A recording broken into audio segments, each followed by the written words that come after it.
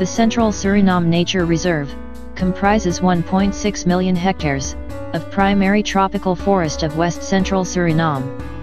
The reserve was established in 1998 to link up three pre-existing nature reserves, named Raleigh-Vallon, Eilertsdahan, and Tafelberg. Through the addition of significant areas in the process, the property now forms an immense protected area, covering around 11% of the national territory. The property is of notable conservation value, due to its large scale and pristine state as an uninhabited and unhunted region. Its montane and lowland forests contain a high diversity of flora and fauna. Much of the property has yet to be inventoried, and the true extent of the area's diversity is not fully known.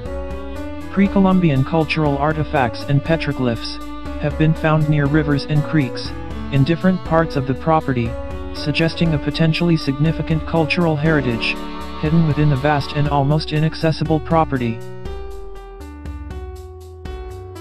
Several distinctive geological and physical formations occur in the Central Suriname Nature Reserve, including granite inselbergs that rise up to 360 meters above the surrounding tropical forest.